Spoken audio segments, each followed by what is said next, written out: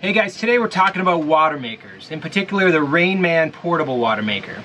I'm going to walk you through my install, or what I call a soft install, of my water maker unit in my guest head. Stay tuned.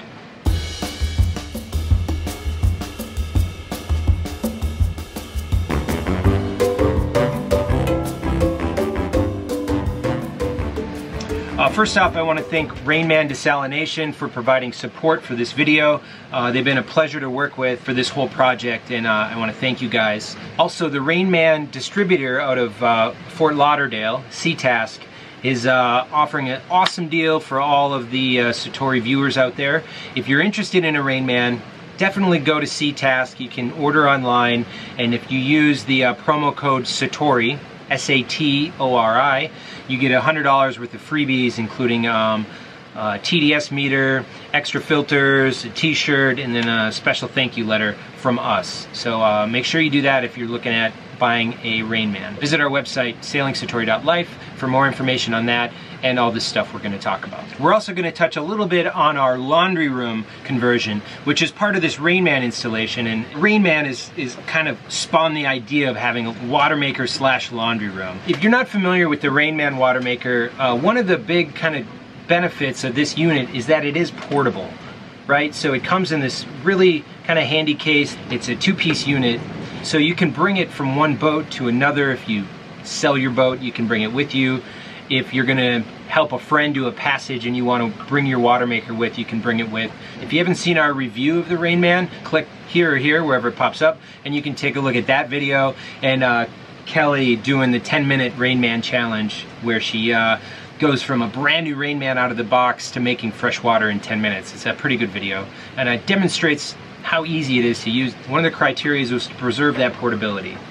The second criteria was to maintain kind of a non-invasive install. I didn't want to cut big holes. I didn't want to modify the boat to put this water maker in. The third thing is I wanted everything to be a very simple operation, where I can basically start the generator, press a button, turn a dial, and we're making fresh water. The fourth criteria, I just wanted to make sure that we could still use the bathroom if needed. Though I will say that this is not a traditional install. This isn't the textbook way to install this unit, but it is a creative way, and it might hopefully give some of you an idea of how to install a Rainman if you're interested in that, or really any other water maker. Because we're installing this unit as we're cruising, there are marine stores along the way, although a lot of the plumbing and fixtures available there are limited. So without further ado, let's go take a look.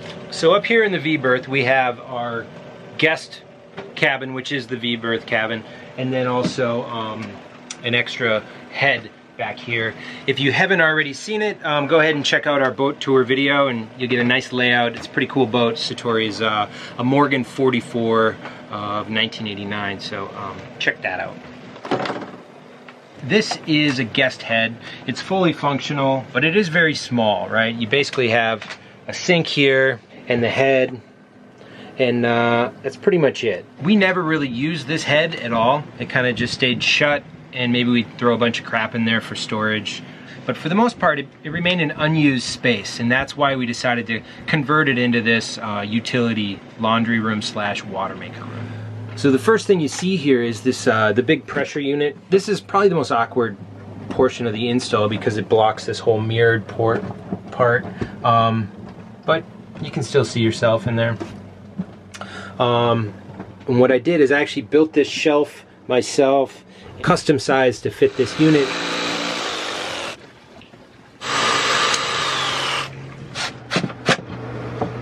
Glue it all, screw it in, and what I wanted to do is maintain accessibility to the sink and the faucet, and then also kind of cut the corner here so we still have access to the cabinet as well. And the other thing you have access to is the outlet, the receptacle under there, and that's how this thing's wired in. We're just using this thing just plugged in, so it's not hardwired into the boat.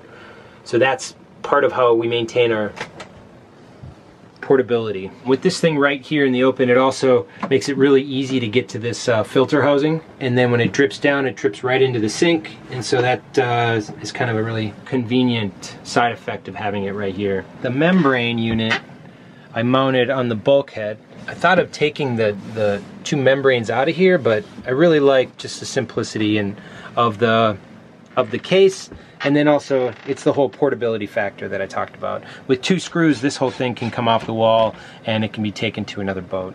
Kind of made it so that this door of the membrane housing wouldn't quite open. Right now, it kind of hits the corner of the toilet a little bit, which isn't a big deal. It's a little bit flexible.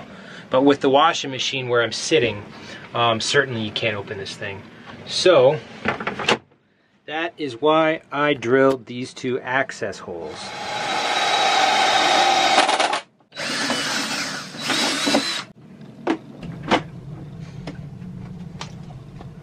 Why am I always in a shirt when you're doing your project?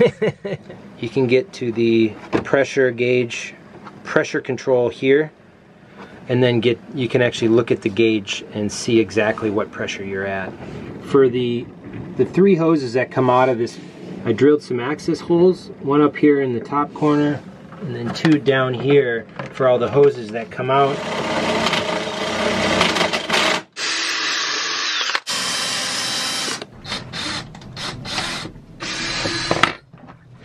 And then all of the excess hose can just kind of stay, so we still have all of the hose that comes with it, and it's just kind of contained in the case itself, which is also a nice benefit to having the whole case mounted. So walking through all the plumbing for this thing, there's pretty much 4 hoses involved. We have the intake hose, the high pressure hose that connects the pressure unit to the membranes. You have the brine, which is the wastewater, and then obviously the product water, which goes into the tank. So first off, the intake hose. So behind this panel, I've teed into that rinse water supply line, into this supply line for the Watermaker. I have some backflow preventers, so things can only go the way I want them. Back here, it kind of feeds down around and up into what I consider like a homemade Y valve. I didn't have a Y valve available. 2 quarter turn valves, 1 going to the seawater, the other one opens a hose for the rinse water that can go down here into a bucket. And from that makeshift Y valve, it goes off into the native cam connection that comes with the Rainman. If we wanted to remove this unit, all you need to do is unplug it and then disconnect it, and this thing can be pulled and brought right outside. The next hose in the process is this high pressure hose. It has the high pressure fitting into the pressure unit, and then I've just mounted some sticky back bases along the top just to kind of keep it clean and out of the way, and that's where it goes into the membrane unit. We have 2 outputs down here at the bottom. We have our green line, which is our brine, which is like the wastewater, and that goes right up through a check valve, and this was supplied by Rainman. Rainman has a whole set of installation parts that they sell with their naked unit, they call it. That's a unit that has no case, and so if you plan to install this thing in the bilge or on a bulkhead and you know you don't need the case, you can buy it without the case. Or if you know you want to do something similar to what I've done here and you want all of the Rainman parts, you can order a kit that has all of the T valves and check valves and the Y valve and everything else. Rainman was kind enough to send that to me. I was able to use some of those parts. Other ones were just too big, or I'd already done some of the work and I didn't want to go and redo it. But this brine hose, after it goes through this check valve, goes back behind this panel, and then under the sink here, bit of a Franken plumbing situation. This is certainly not a recommended organization. It's not as complicated as it looks, but we have our drain hose here from the sink, which goes out that seacock right there. And I've teed into that for a couple other things that need to be drained. One of those is this brine line that's coming from the membrane. This is kind of unique because we're working with, I believe it's 3/8 inch outside diameter, kind of the harder hose that comes with this. Losing the proper name for it. But that, I had to build kind of my own reducer so I could get from there to a 3/4 inch T. Off of this T, I have a shutoff valve, and this is for the drain for the washing machine. And then this goes to a bilge pump that I put in years ago. Probably should have its own through hull, but that's okay. But the beauty of all this, if you want to call it that, is it's all contained under the sink here. And if everything's disconnected, we can kind of tuck it in there and close this up. I can even pull all of this plumbing from the intake line. We can shove it all in here. This is all out of the way if we have any guests here. So the last bit here is the product line. It comes off the corner of the case to this Y valve. And this Y valve comes in the Rainman kit. This way goes to just an open hose for test water, and this way goes into the tank itself.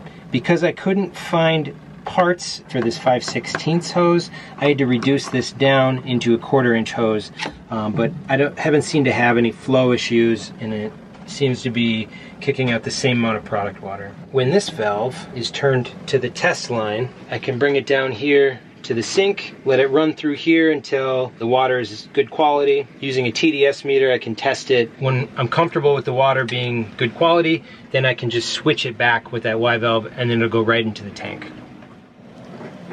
Skater. You drink a lot of water today. That's a good boy. Kelly has been waiting patiently for me to do this video so she can do laundry, because I can't install the laundry machine until I get all this filmed. So, she has graciously volunteered to be our model, our operator. So what are we gonna do? First we have to put on the generator. Yeah, so first up for us to run this thing, we have to turn on the generator.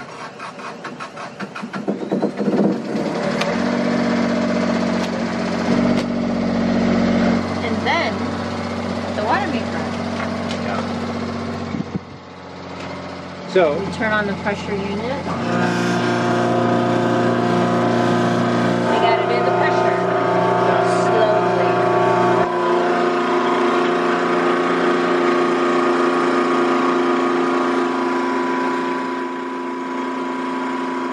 pressure goes up until it gets right in that little green spot. The water's flowing out real nice. 38, pretty good. Cool. Now what? Let's put this laundry machine in. I gotta do laundry. Shut this. So there's two ways to shut this thing down. If you don't plan to rinse it, if you just plan to shut it down and reuse it in a day or two, then you can just, while it's running, slowly decrease the pressure down to 0 and then shut the pressure unit off and you're good to go. But if you want to rinse it, we'll show you the process for doing the backflow rinse. So I've gone ahead and grabbed a bucket, a clean bucket.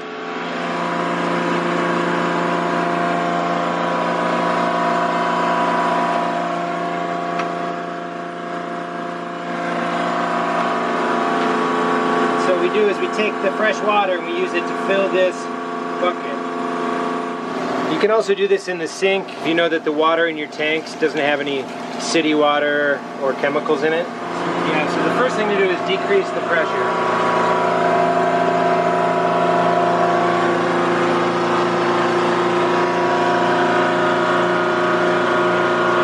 Pull our rinse hose out. And then here she's switching the valves. So now we're pulling from the bucket.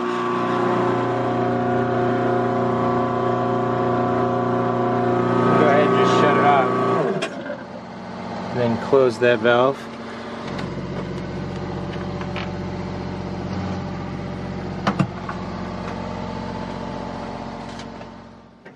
To get this washing machine in here, it's really tight fit. Actually, it won't even fit here because this door won't open enough.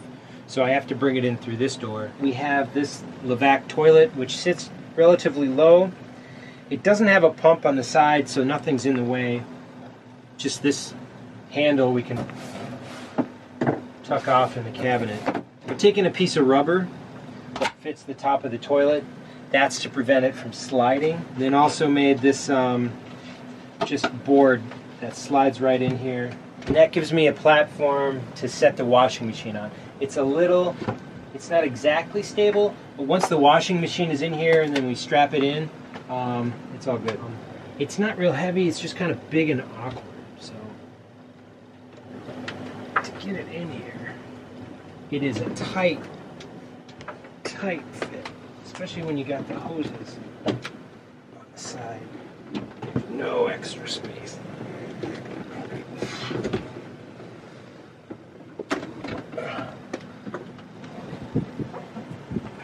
We got 3 connections for the washing machine. We have the inlet where we teed into the cold water supply for the faucet here, the drain hose, and then you have the plug-in. So 3 connections, this thing's up and running pretty easy. It's tight. So add that, open the valve,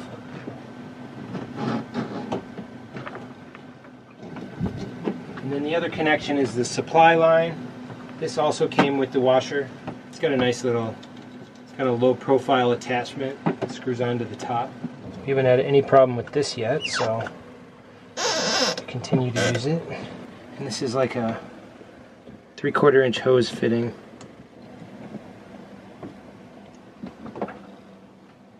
And then we have water supply. Gotta plug the unit in. It's a little tight.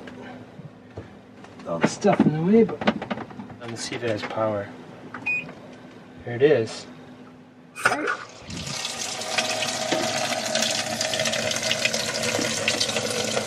Got a perfect size load, that white bucket. Stuff that. So there we go, and then it tells you the time. It'll do a pretty little bell thing when it's done.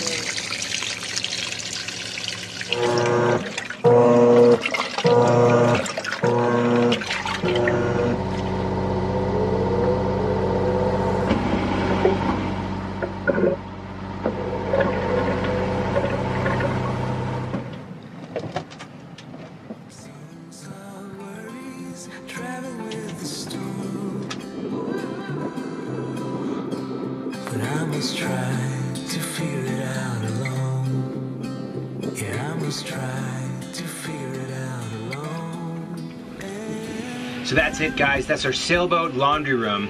This video is running a little long, so if you want more information on the washing machine, visit our website and our associated blog with this video. On the website, we'll also have more information about Rainman, the install we just did, and then also the special deal from C-Task where you get $100 worth of goodies using the promo code Satori. If you want more information about how we do laundry and tackle the whole laundry thing here on Satori, comment below. If you don't want to see anything, go ahead and comment below anyway. Also, if this video helped you and you liked it, don't forget to subscribe and tell a friend. Thanks for watching.